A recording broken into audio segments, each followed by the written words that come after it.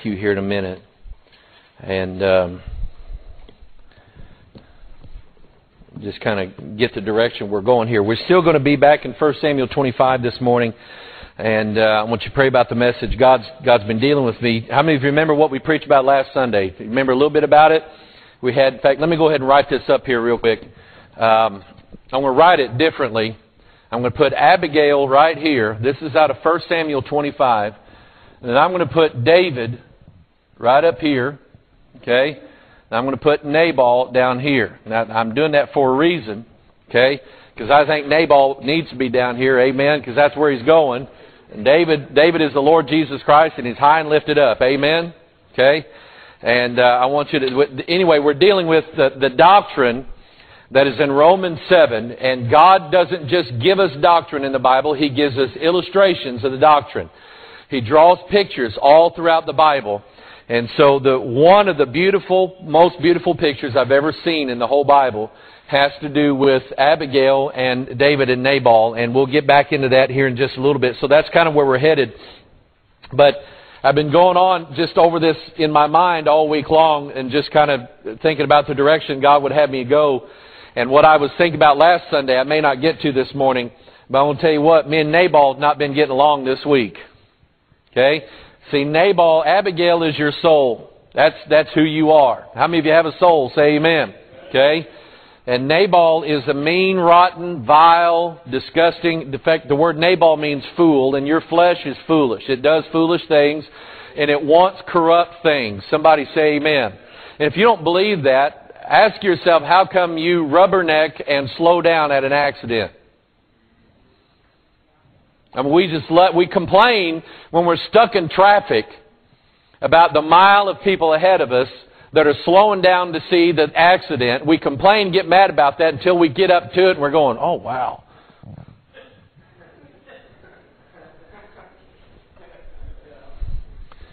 We love corrupt things. We like to watch Jerry Springer on TV. Okay? We like to watch vile things like that. We like to have our mind. We like to listen to stuff that's junk. Amen?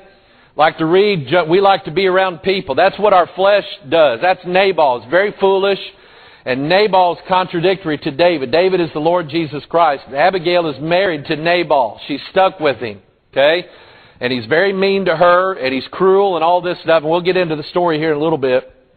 But I just want you to think about this. And I've been mad at Nabal all week long. Okay? God's been showing me Nabal in Mike Hoggard all week long. And He'll show me that until Nabal's dead. I can't wait for Nabal to be dead. Amen? Okay? So anyway, God's been dealing with me about that this week. And just seeing a lot of Nabal still in me. So anyway, just kind of pondered that for a while. Romans chapter 7. Are you there in your Bible? Say amen. Do you believe your Bible? See, if you don't believe the Bible, you ain't going to believe anything I tell you. All right? Verse 1, Romans 7, verse 1. Know ye not, brethren, for I speak to them that know the law, how that the law hath dominion over a man as long as he liveth. If you stop and think about how old the law is very old. And I want to ask you a question. Is it still wrong in this world to steal something? It's still wrong. See, the law still has dominion over man, doesn't he? Is it wrong to commit adultery? Still wrong. Okay? Is it wrong to break the Sabbath? You think about that for a minute. The Sabbath day is still Saturday. Now, He did not tell us to get together and have church on Saturday, but He did tell us to rest. And I think you ought to rest. Amen? I mean, that's just what the law... I would be remiss in my duties not tell you to rest on Sabbath day. Okay? Give your body and your mind a little rest. Okay? Is it wrong to lie? Bear false witness. Is it wrong to covet something that's not yours? Come on, nod your head, say amen. Okay, shout.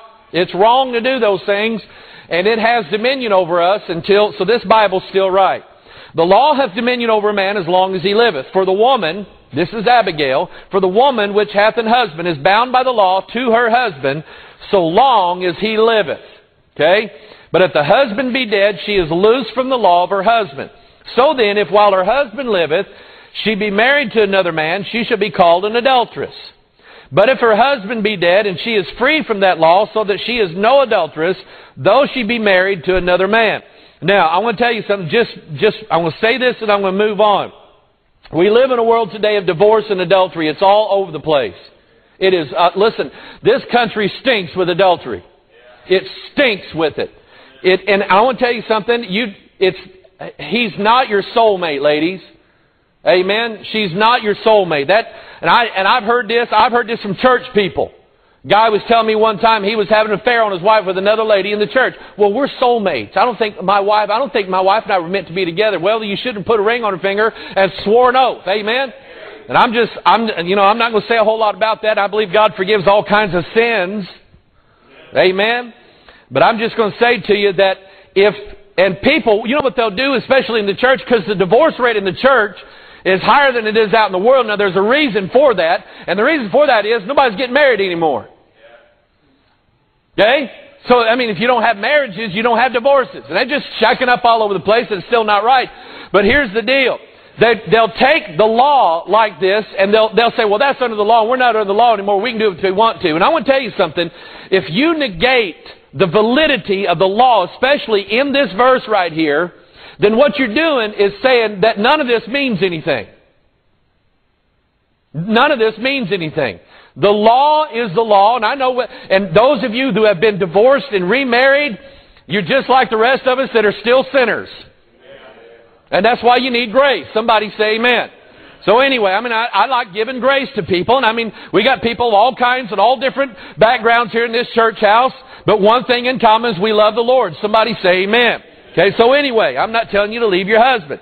But anyway, so that's what he's getting at. And I want you to understand that law is still in effect today. It still applies. And if it doesn't, then this whole deal that Paul's talking about means absolutely nothing.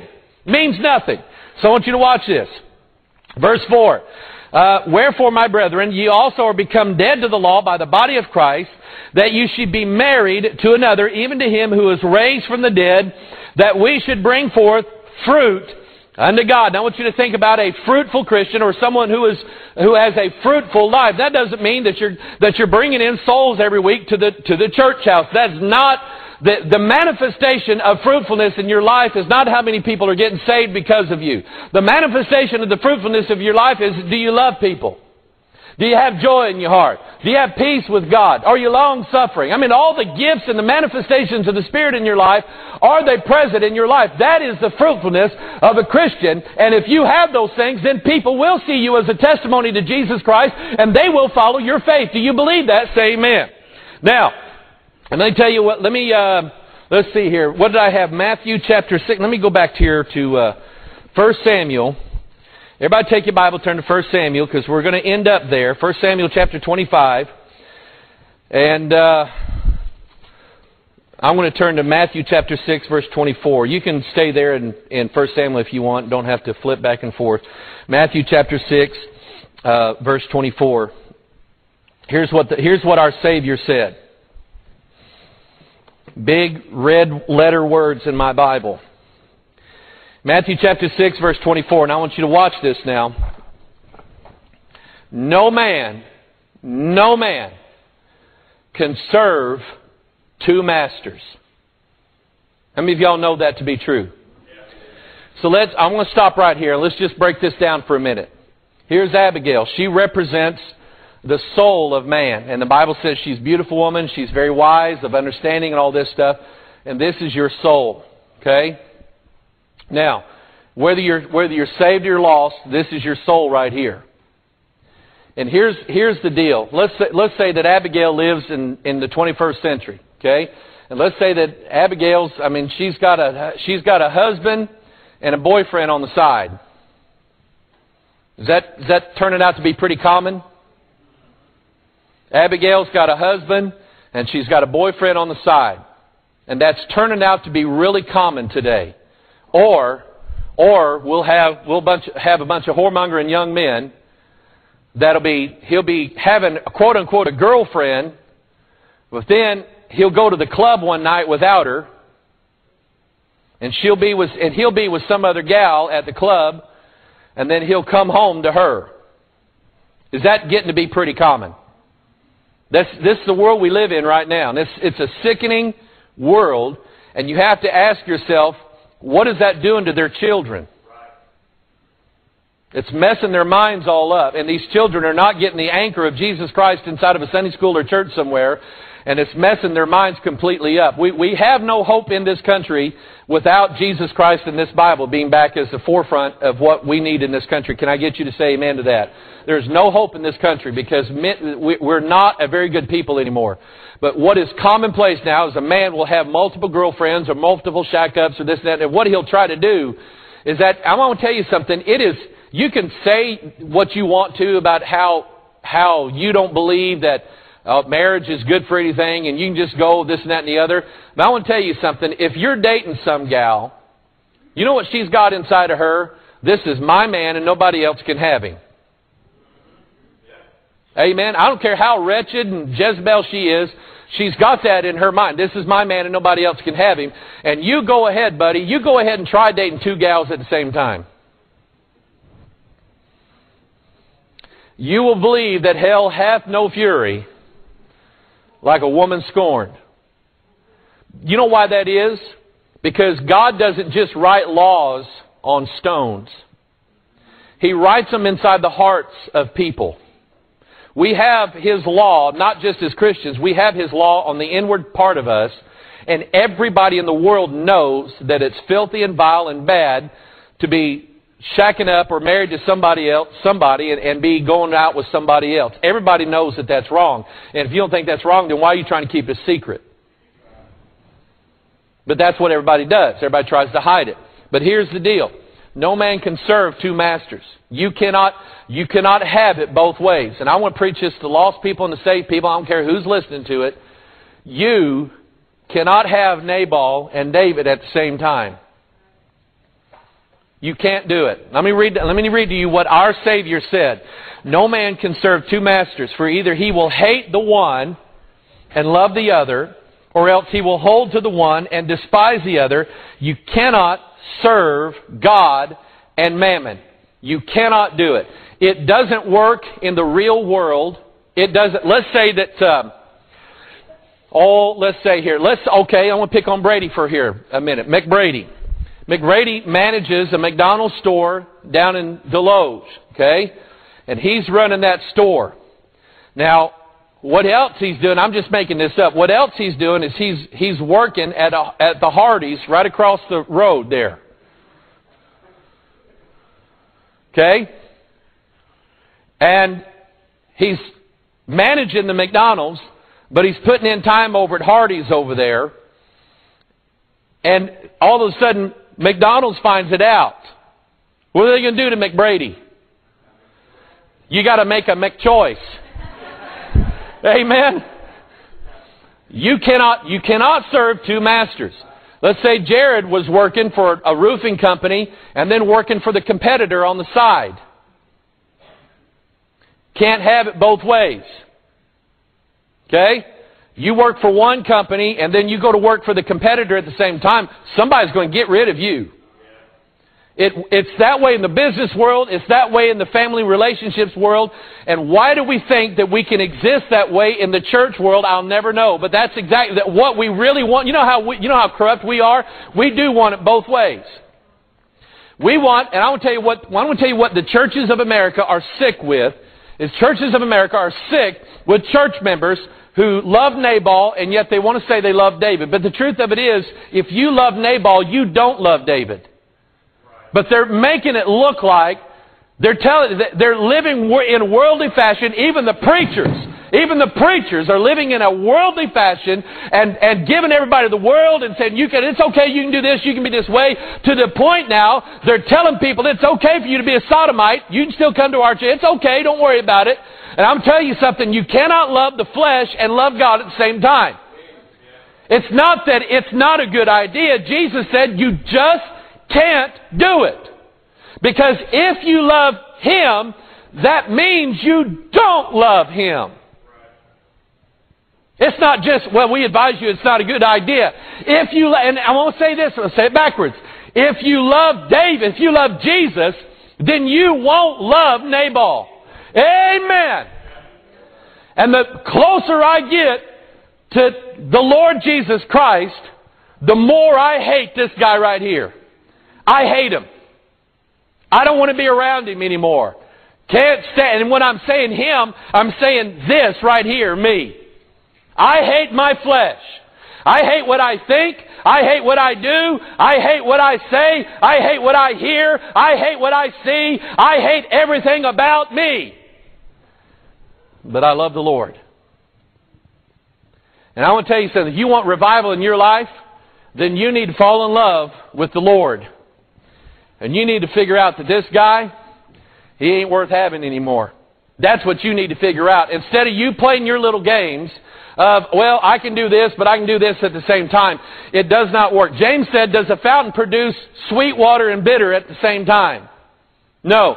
Jesus said, I would that you were either hot or cold, but you're lukewarm. You're trying to have both in your life, and you can't do it. There is no mixture of light with darkness. That is a false idea. Somebody say amen. There is no good with evil, and there is no, that yin-yang symbol, you've seen it. The yin-yang means there's good and evil and good, and it's fused together. That's wrong.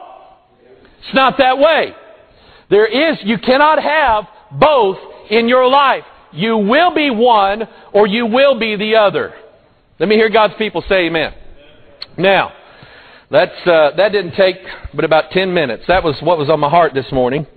Now I want us to go to 1 Samuel 25. Here we have David, and I won't read the whole text this morning. If you weren't here last Sunday, go read it on your own and kind of catch up a little bit. But here we have David, and David's kind of on the run because Saul's after him, and David's got him a little army.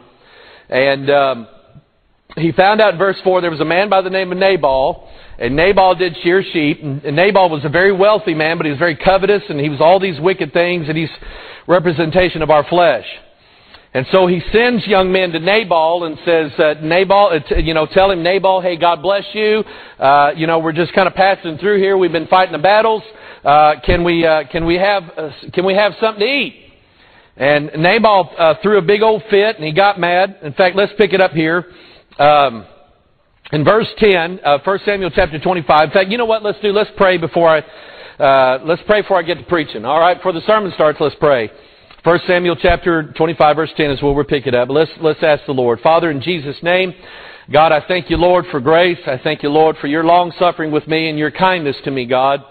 And Lord, I just the older I get and the closer I get to you, God, the more I just don't like me. And I pray, dear God, Lord, that you'd save me out of this body of flesh one of these days and carry me home to your kingdom. Thank you, dear God, for your mercy and your goodness. And Father, Lord, just give us a good lesson today and teach us, Lord, something that we need to know. And I pray, dear God, Lord, that you would help us all with your amazing grace.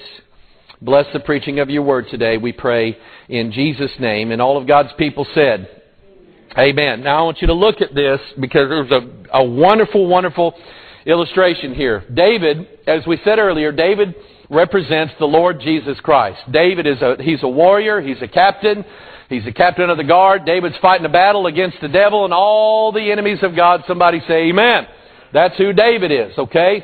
And David watch this, David is trying to be nice with Nabal. He's trying to be nice with Nabal. God is long-suffering with our flesh, isn't He? Isn't He long-suffering with us? You know what that means? He has suffered long. That means He has put up with us for a long, long time. I've been in church, I was telling Mike a while ago, I've been in this church since I was a child. I have not been perfect. I've not been very good at times. And I can tell you, it just seems like a lot of times God's just putting up with me more than He is anything else. God is long-suffering with my flesh. Amen? That's why you're not dead yet. Okay? Now, even God's long-suffering has a line. And I'm here to tell you, according to the Bible, that God long-suffered. The Bible says God long-suffered in the days of Noah.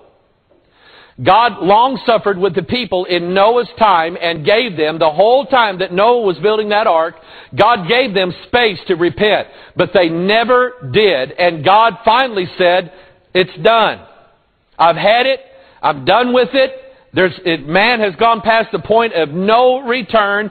And I want to tell you about all those games that you're playing with God right now. God's got a line. God is not mocked. For whatsoever man soweth, that shall he also reap. So God drew the line in the days of Noah. He shut the door of the ark, and it was over with. And just because they were outside the ark, when the rains were coming down, beating on the side of the ark, God didn't say, oh, well, maybe we should let them in. Now they want in. I want to tell you something. When you draw your last breath, and you're standing before the judgment throne of Almighty God, then is not the time to repent. Now is. Because God draws a line. But right now, David, he's sending word to Nabal. And he's long-suffering with him. He says, will you help me out here? And look at Nabal's response. And isn't this just like us? Nabal answered David's servants and said, verse 10, who is David and who is the son of Jesse? Did you know that your flesh does not know or nor care who God is? Amen? And if you don't believe that, just talk to any atheist. Atheists live in the flesh.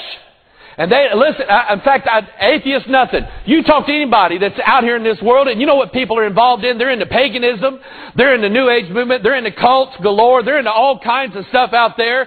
And you go up there with a gospel tract. You go up there telling them the gospel of Jesus Christ. And you know what they'll do? They'll look at you and say, who's God? Who is Jesus? What is this all about? I remember being at the pharmacy line one time, and it was Good Friday is what it was, right before Easter. And some people in line were talking about this. Young guy said, what is Good Friday anyway? You know what that told me? Never been to church a day in his life. Never darkened it. Didn't know that Christ died for him and Christ died for his sins. He might have heard the name Jesus. He might have used the name Jesus in vain. He might have had, but I want to tell you something. His flesh, he was in the flesh, and he did not know who he was. And here's Nabal right here, a fool. The fool has said in his heart, there is no God. That's who Nabal is. And that's who your flesh is. I want to tell you something. There's a reason why that God tells us that you cannot worship God in your flesh. Because your flesh don't want to do it. Your flesh will never, ever, ever serve God. It won't do it. It is unruly, it is foolish, it is rebellious against the laws of God, and it doesn't want anything to do with it. So here's Nabal. You can just see him out there shearing sheep. And all of a sudden these servants come up. Master Nabal, here comes some old boys. I think they're from David. And he's out there, and he's mad because he's not standing there making more money. He's got to talk to these guys. And these guys said, hey, we're from David. You know, we're out there trying to save the country and this and that and the other. Will you help us out by giving us a little bit of, get a little bit of meat, a little bit of bread. It's all we need, and then we'll keep going. We just need a little drink from your well. And Nabal says, who's David? And who's the son? I mean, just mean rascal. Smart aleck. Smart mouth.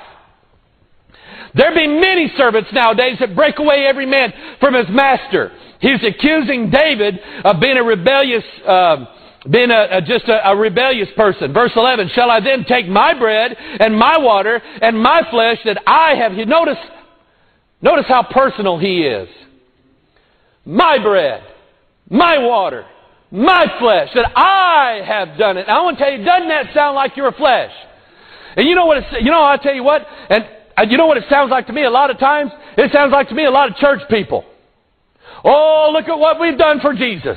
Look at what we've done for God. Look at this, look at that. I want to tell you something. Any church that pats themselves on the back, markets themselves as some big thing, I want to tell you what, that is not God's Spirit in that church. The church is supposed to be submissive to the Lord Jesus Christ. We are His bride, and we're not to go around boasting and bragging about how good we are and how great everything we're doing is. We're supposed to draw attention to our Master, Jesus Christ. Jesus said, and if I be lifted up, I will draw them in unto me. It's not your church. I tell you what, they got it backwards. That's because, you know what they're trying to do? They're trying to worship God in their flesh, and you can't do it. God is not going to save your flesh. I don't know if you knew that or not. When you die, what's going to happen to your body?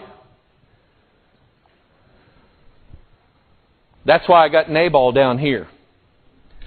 Because that's exactly where you're going. And God does not save your flesh. It's not worth saving. He will, however, save your soul, because to Him it's precious in His sight. Can I hear you say amen? So anyway, shall I then take my bread, my water, my flesh that I've killed for my shearers, and give it unto men whom I know not whence they be? So David's young men turned their way and went again and came and told him all these things. And I want you to look at verse 13 now. David, I want just ask yourself a question. When you hear that somebody smarted off about you behind your back, when you hear about that, how does that make you feel? I'm going to kill them. They better not see me out behind an alley somewhere. Amen? Look at verse 13. David said unto his men, gird you on every man his sword. And they girded on every man his sword. And David also girded on his sword. And there went up after David about 400 men and 200 abode by the stuff. You know what David was going to do? He said, I'll kill him. I'll kill him. And here's where we're getting into the message today. I want you to think about it for a minute. When God saw the Israelites at the base of Mount Sinai, God said, I'm going to kill them. I'm up here giving him the law, and my laws are good. How many of you agree with that? Say amen. My laws are good, and my ways are right, and I'm up here giving them my laws, and they're down there breaking and rebelling against my laws, and God said, I'm going to kill them, and I'm going to raise up somebody else to be my people. What happened in that story? Does anybody know? Moses was already standing there with God. And Moses said, Lord, please don't. In fact, watch this. Moses said, take me instead. Lord, don't kill your people. Lest your enemies say he brought them out of the wilderness out of Egypt only to kill them in the wilderness. Don't give your... And you know what Moses was doing? He was pleading with God. And I want to ask you a question. Did God hear him? Now I want you to listen to this. Okay, this may not be the most profound message in the whole world. But here's how God's been dealing with me and Nabal this week. Okay? Because I'm going to ask you a question. And you don't have to raise your hand. It's not big a testimony time. If you've ever been in a situation in your life where you knew for a fact that you were not worthy to enter before the throne of Almighty God. You ever been there? I've been there. And yet you just took a chance and said, God, I hope you'll hear me. God, will you please? And then you gave God your request. Let me tell you something. God hears prayers.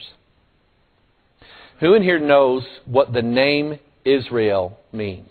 Who in here knows what it means? I'm fixing to give you a dictionary lesson. When Jacob was wrestling with the Lord himself, the angel of the Lord, he prevailed and prevailed and prevailed. And the angel said, let me go. And Jacob said, now you listen to this. Jacob said, I'm not letting you go until you bless me. Now, I'm going to teach you a little bit about prayer today. Because you're looking at a guy who believes in prayer. I don't practice it as much as I ought to. But I see myself more and more having these little conversations with God. You know, just I'm by myself. God, hey, God, God help me with this. God help me with that. Now, there are times when I will spend seasons in prayer. I mean, I'll just be laying it out before God. But I have learned over the years that I have not been, nor am I now, nor will I ever be good enough to stand before God and give Him my request. I'm not good. I'm not that good. Nod your head and say amen. And nod your head and say amen, Mike. You're right. You're not that good. Okay? It's okay. But I have a mediator named Jesus Christ who mediates between me and God so that I can go to God in Jesus' name and give Him my request. And God, because He loves His Son, will hear my prayer. How many of you believe that? Say amen. So watch this now. Here Jacob is being told by the Lord, let me go. Jacob said, no, I will not let you go until you bless me. And I want to tell you something. If something is really worth praying about, you'll pray about it until God delivers. Now, you're not looking at a health and wealth preacher. I think that's borderline blasphemy. But what I will tell you is, don't let the devil or anybody else talk you out of spending a little time with Jesus. Somebody say amen. Don't let them do that. You have the ability. God gives you the ability. David was ready to go and kill Nabal. And Abigail found it out. I want you to look at this. And we'll get back to Israel in a minute. I don't want to forget that. So anyway, verse 18. I want to skip on down here. Verse 18, then Abigail made haste and took 200 loaves and 2 bottles of wine and 5 sheep ready dressed, 5 measures of parched corn and 200 clusters of raisins and 200 cakes of figs, and laid them on asses. And she sent unto her servants, saying, go before me, behold, I come after you, behold. But she told not her husband Nabal. And it was so, as she rode on the ass, that she came down by the covert of the hill, and beheld David and his men came down against her, and she met them. And now David said, surely in vain have I kept all that this fellow hath in the wilderness, so that nothing was missed of all that pertained unto him, and he hath requited me evil for good. So and more also do God unto the enemies of David, if I leave all that pertain to him by morning light, any that pisseth against the wall. That referring to men, the men of Nabal. Verse 23, and when Abigail saw David, she hasted and lighted off the ass, and fell down before David on her face, and bowed herself to the ground. That is submissive prayer. Now I want to tell you something. These people going around telling you that you ought to just stand up with God. God, I proclaim God to do this. You know what they're doing? They're making God their little slave servant. God, you do this. God, you do that. God, you make me wealthy. God, you give me health. God, you give me this. Go around claiming over everything, everybody. What you do not see in the church of Jesus Christ today is the submissiveness and the humility that ought to be in existence in our lives. Somebody say amen. Abigail didn't go down there with a cigarette in her hand and say, hey, listen here, boy. Nabal's my man. You keep your hands off of that's not what she did. Listen, when you come to Christ, you don't come all cocky Jezebel. You come to Christ, you bow before Him. He's your Lord. And you reverence the Lord Jesus Christ. Listen, you know what I'm saying to you? When you get ready to pray, you'll kneel, you'll bow. When you get ready to get to mean business with Jesus, it'll cause you to get down on your face before God and say, God, please help me. Wow. And see, the reason why that was so funny a while ago is because everybody in here knows some cigarette smoking Jezebel goes, you know her, don't you? Well, yeah, it's my neighbor. Anyway, she fell to the ground. Verse 24, and fell at his feet and said, and upon me, my Lord, upon me let this iniquity be. Isn't that exactly what Moses did? Yeah. Let thine handmaid, I pray thee, speak in thine audience, and hear the words of thine handmaid. Let, which means allow not, my Lord, I pray thee, regard this man of Belial, even Nabal. For as his name is, so is he. Nabal is his name, and folly is with him. But I, thine handmaid, saw not the young men of my Lord, whom thou didst send. Now therefore, my Lord, as the Lord liveth, and as thy soul liveth, seeing the Lord hath withholden thee from coming to shed blood, and from avenging thyself with thine own hand, now let thine enemies, and they that seek evil to my Lord, be as Nabal. And now this blessing which thine handmaid hath brought unto my Lord, let it even be given unto the young men that follow my Lord. I pray thee, forgive the trespass of thine handmaid. You might want to underline that or circle that or highlight in your Bible somehow, some way. For the Lord will certainly make my Lord a sure house, because my Lord fighteth the battles of the Lord, and evil hath not been found in thee all thy days. And I'm going to stop right here. You know what she's doing? She is bowing herself in submission. Remember who this is. This is your soul. This is your soul petitioning the Lord. Now, very quickly, let me just say this, and we'll probably close this out, because this is really what I wanted to get across today. Is there anything too small for God to deal with in your life? Anything. So likewise, is there anything too big for God to deal with in your life? Absolutely not. Now, I know God is sovereign, I know God is right, and God is going to fulfill His word. There's no doubt about it. But let me tell you about law and grace, because they are the two sides of God's sovereign will in your life. And sometimes it's hard to understand, but that is how it is. You know what we're seeing here? We're seeing here not a story of death, but we're seeing here a story of redemption. And what we're seeing here is that the demands of the law have to be met. Jesus met the demands of the law. And now we have grace. And here's what Abigail is going to David about. She's not going to David saying, would you kill my husband? She's going to David, number one, asking for forgiveness. And number two, she is petitioning him not to kill her husband and do this evil thing. And I want to tell you something. It's kind of hard to explain. I don't want you to get me wrong and think that I will tell you that you can pray outside of the will of God. You cannot. But I will tell you that God hearkens to His people. God hearkens. You know what that means? It's got the word "hear" in it. God was wanting to kill Israel, and Moses said, God, take me instead. And he was teaching the substitutionary death of Christ in that. But Moses was praying on behalf of his people. And God said, I will not kill them. Abigail's doing the same thing here. She was praying on behalf of a husband that all he was to her was mean, rotten, and cruel. But it was her life. Okay? Boy, this is difficult. Because I don't want to lead you astray to think that you can demand of God whatever you want to, and God will have to give it to you. But what I will say to you is that in fact, let me get back to Israel. Bless me, and I will release you, is what Jacob said. And the Lord said to Jacob, no longer will you be called Jacob, but Israel. For as a prince, you have power with God and prevail.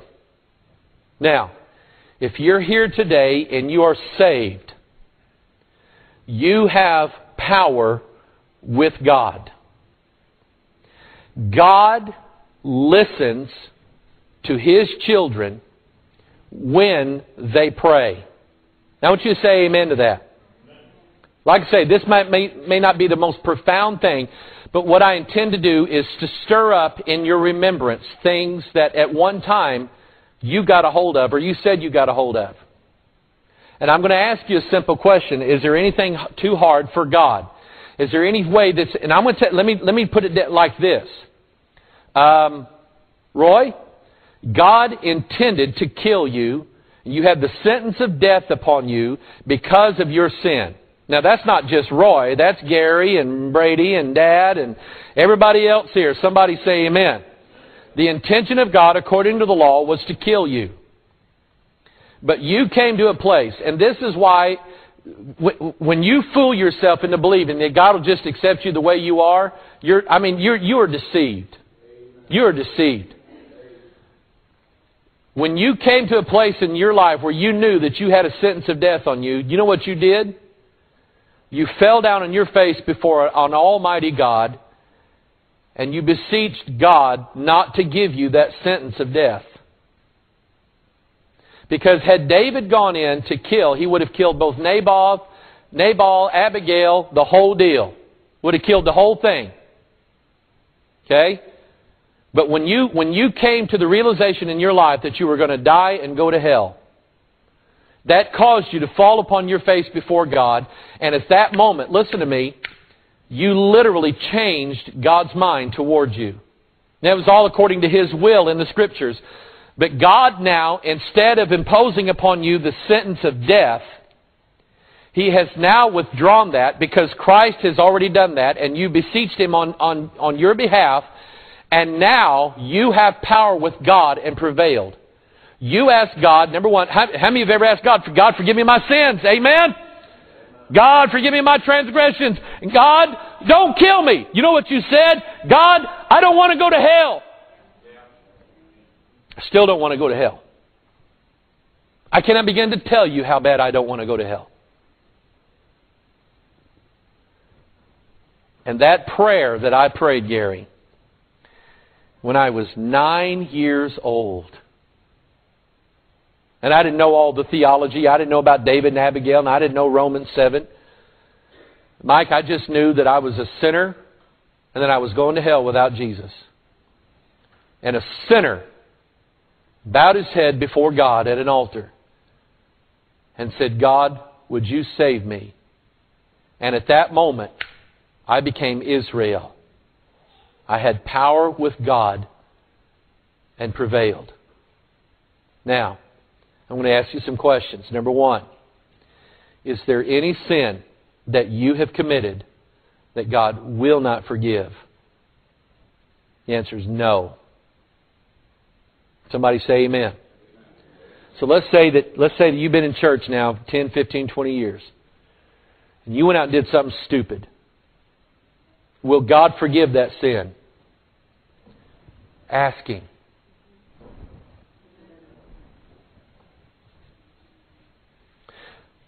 Let me say this to you. In fact, let me come down here. Okay? And this is actually better than having a marriage fight. Okay? If your wife does something wrong, not saying she did, but if your wife does something wrong, would it be okay for you to go to ask God, God, would you please forgive my wife? And God, show her the way to live. Would that be okay? Do you think God will listen to you? Now, if you go without getting the beam out of your eye first, amen? It don't work that way. But hey, would you like a blessed marriage? Husbands, pray for your wives. God, forgive my wife. God, help my wife. Ladies, Abigail was praying for a husband who probably didn't deserve anybody praying for him. Ladies, would it be okay for you to go to God and say, God, would you please help my husband be a... Ask Him little things. God, would you please teach my husband to put the toilet seat down? Did you know that it's okay to ask God that, ladies? Let me hear some ladies say amen. Did you know that that's okay? Ladies, let me tell you this. God has roles in marriages. Did you know that the lady actually has the greatest role? Because she's the counselor of the husband. Any husband that will say, I have the authority, I make the decisions around here, you're not following the Bible. God did put you in authority, but it's the wife who counsels the husband. Ladies, there's not a thing in the world wrong with you going before God and saying, God, teach me how to counsel my husband.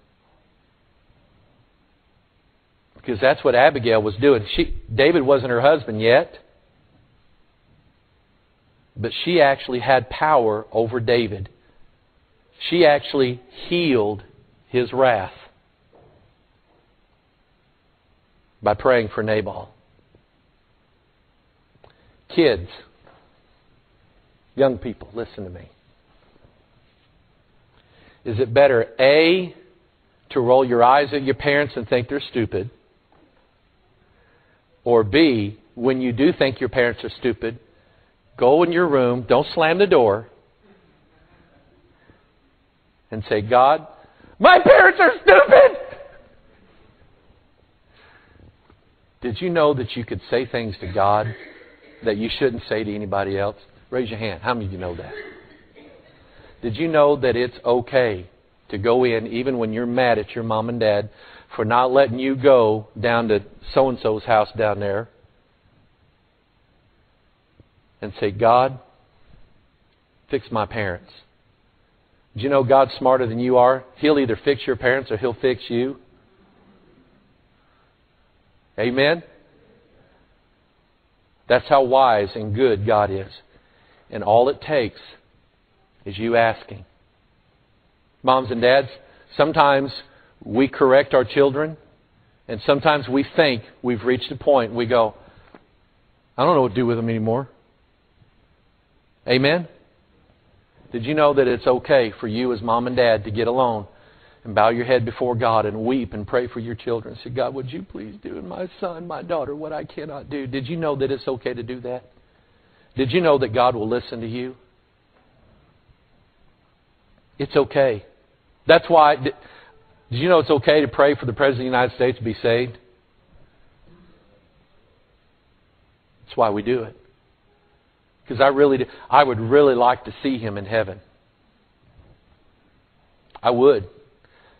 And it has nothing to do with his politics, but he's lost. He's lost, and he needs to be saved. And you know it's okay to pray for him to be saved. It's okay to ask God to change laws in this country, to change people's hearts in this country. It's okay to pray for the guy that cut you off on the highway, to say, God, please help him. It's okay to pray for people that you have a dispute with. It's okay to pray for people that you're angry with. I want to tell you, it's okay to pray for people that you hate, and you do. Oh, no, I don't. It's wrong to hate. It's wrong to do a bunch of other stuff, too, that we do. But I'm telling you, there's nothing wrong with you praying. Number one, if you think you're on your way to hell, all you got to do is ask. God, I'm looking at my life right now, and there is no way in the world that I can promise you that I can clean up my life. And so if that's the condition, I can't do it. But God, I don't want to go to hell. And God, I think you have a way to save me from that. God, would you do that? I think God will do it. That's what I think. It's something that I just want to help you with today. Really, it's okay to pray. You just never know that you might be able to change God's mind concerning yourself, concerning something else. You just might be able to change God's mind. You never know if you don't ask. Can I hear you say amen? You never know if you don't ask. Hello folks, Pastor Mike here, and sometimes you'll hear me talk about during a sermon or a teaching about being saved or salvation, and some people just don't know what that is, and I just want to share with you from the Bible what it means to be saved. The Bible tells us in Romans 3:23 that all have sinned and come short of the glory of God. I'm not here as a pastor or here as part of this church because I'm better than anybody. I'm here because I'm a sinner. I have done things that have violated the laws of God, and I need to be sorry for those. The Bible says in Romans 6:23, for the wages of sin is death. We all have what's coming to us as a result of our sinfulness and as a result of us breaking God's law. And some people say, well, you know, it says death. Yeah, we're all going to die. But that doesn't necessarily mean hell. The Bible also says the wicked shall be turned into hell, and all the nations that forget God. See, the Bible teaches, and we teach here, in a literal place called hell. We believe in a literal place of joy and peace and eternal life that is in heaven that God gives to those that are saved. But we also believed in eternal hell, a place of everlasting torment to those who reject God's gift of salvation. So we know that we have sinned. We know that the wages of that sin is death. But the Bible says in the same verse, Romans 6:23, but the gift of God is eternal life through Jesus Christ our Lord. John 3:16 says, for God so loved the world that He gave His only begotten Son, that whosoever, including me and including you, would believe in Him should not perish, but have everlasting life. For God sent not His Son into the world to condemn the world, but that the world through Him might be saved. Being saved means being born again and being saved from the wrath of God's judgment upon us, what we deserve, what we have coming, as a result of our sinfulness. So the Bible says in 1 John 1:9 that if we confess our sins, God is faithful and just to forgive us of our sins and cleanse us from all unrighteousness. Now, I don't know about you, but one of the greatest things, in fact, the greatest thing that has ever happened to Mike Hoggard is the fact that I confessed my sins to God, and God forgave and still does forgive every one of my sins. Romans 10 says it this way. It says, if we confess with our mouth the Lord Jesus Christ and believe in our heart that God raised Him from the dead, thou shalt be saved. What it means to be saved is that God has cornered you with the result and the things, the effects of your sin in your life. The Holy Spirit is bearing down in your soul right now, and you feel the guilt of Almighty God upon you. And God is trying to make you so that you, just like our parents used to do, God is trying to make you sorry for your sins. We confess those sins to God. We repent of them, which means that we don't want sin to be a part of our life any longer. And we simply ask God, God, you take over the reins in my life, and you be the Lord of my life, and you give me the promise of your Holy Spirit in me so that I know that when I die, I'm going to heaven now. And I want you to understand that God offers salvation to you today if you will accept His free gift. Trust in the Lord, repent of your sins, and the Bible says, whosoever shall call on the name of the Lord shall be saved. If you watch any of our videos, or at some point and God is just dealing with you, you bow your head and you call upon the name of the Lord and ask God to forgive you and ask God to save you. And God promised in His Word, and God has never broken His Word, God promised in His Word that He would forgive you and that He would save you, and heaven would be your eternal home. I hope and pray that one of these days I see you in heaven and you get to see me in heaven. God bless you. Bye-bye.